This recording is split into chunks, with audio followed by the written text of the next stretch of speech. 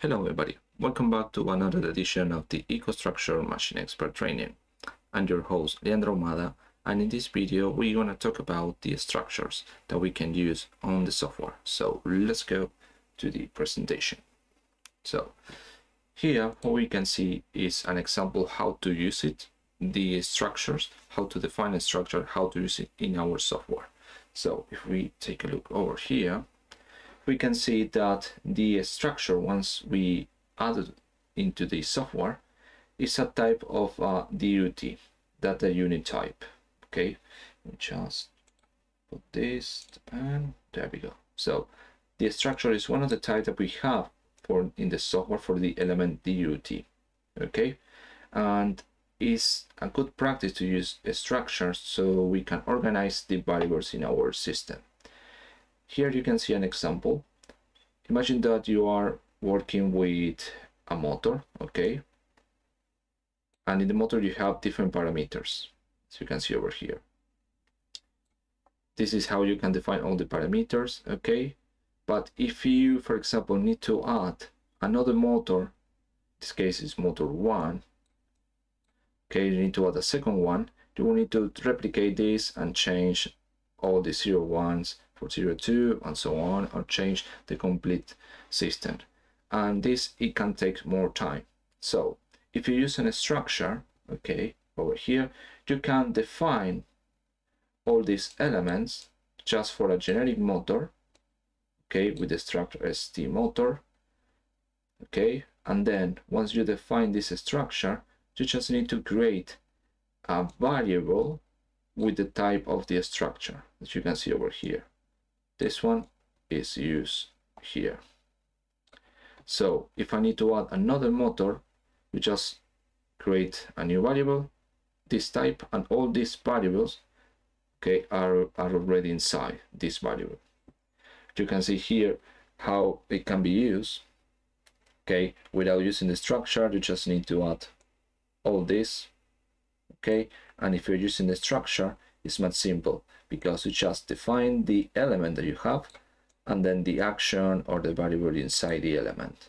So if you are looking for more efficiency in how you program, okay, the structure is a good way.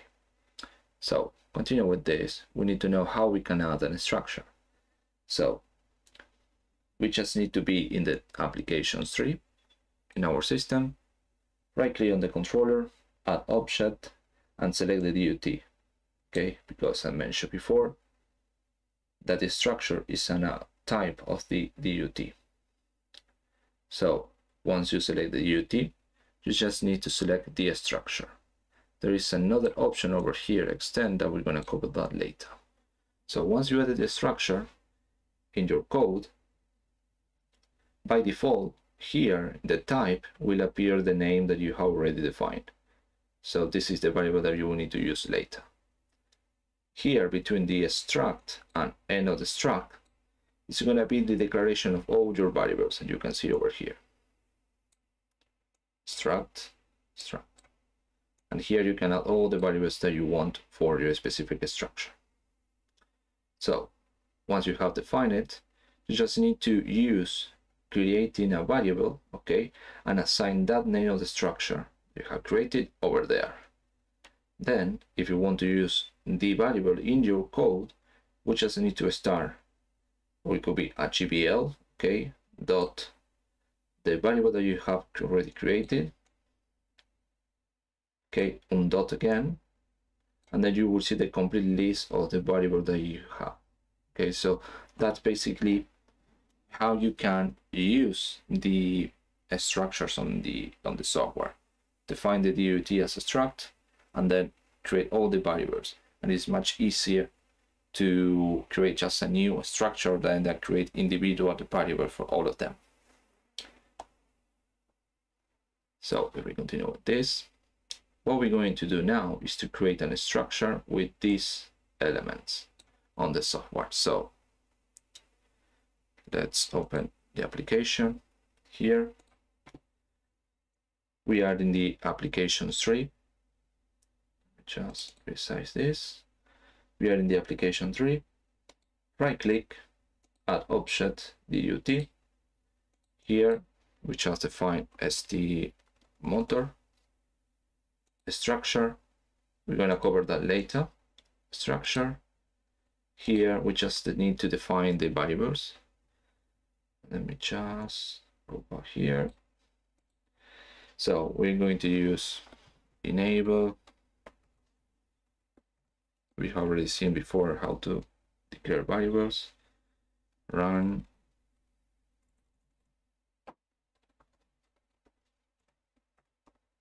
Boolean. Stop. Bool. Fault. Bool. Then set point. Integer. Set point. Int. And indication for actual speed. This is just an idea. It's not mandatory to do it in this way. So here we have defined all the variables that we want to use. Okay. So what we can do is to compile this. Okay. No errors.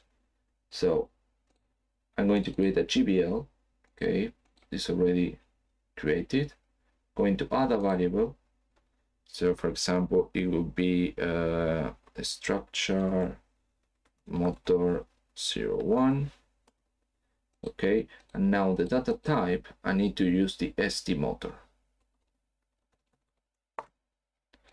Okay, so in this case, if we call this variable in the POU, we should be able to access to all these different variables inside.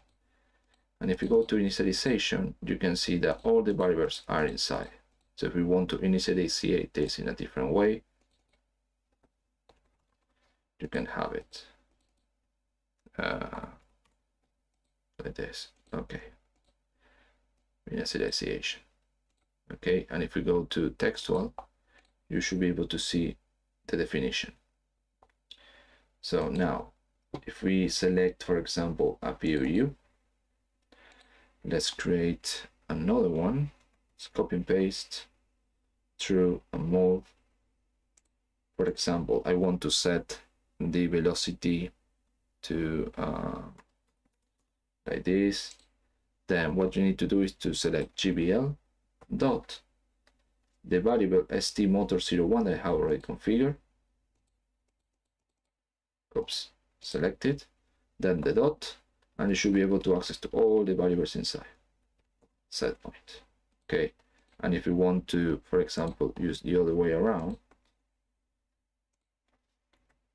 if you want to move the value, for example, the actual speed, GBL ST motor dot actual speed to another variable, you just need to move it. Motor. I create a variable in this case, and that's it. So this is the other way to how you can use the variable structure in your code. Okay, now what we're going to do is to see the other property, which is the extend over here. So if we continue, go back to here, we need to add a new one called extend. Okay, and we add these two variables. Okay, so if we open the application once again, here,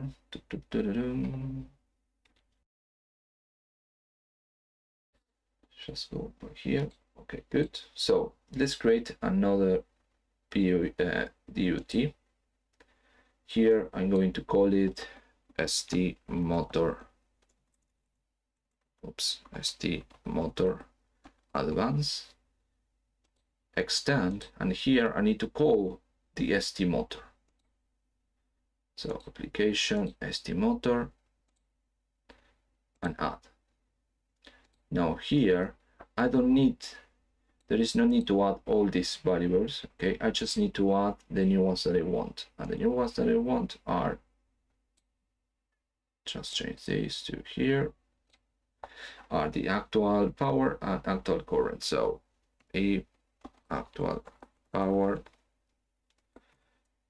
integer if actual current. That's it. So now if we compile this, okay, we can create another variable. Just go back here. Imagine that I have STMotor02. Instead of selecting the previous one, STMotor, I'm going to select this one, the advanced. So here, STMotor advanced. So now let's use this STMotor02 variable in our code. So I'm going to copy all this part again.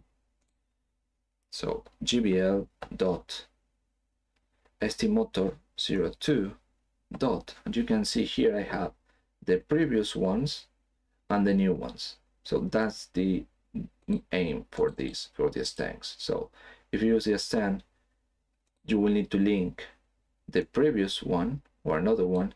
So when you use, you see the actual structure and the previous structure in the variable. Okay, so this is how you can use the structures on the EcoStruxure Machine Expert. As you saw, it's very simple. It's no magic over here. So thank you very much for watching this video, and I see you on the next one.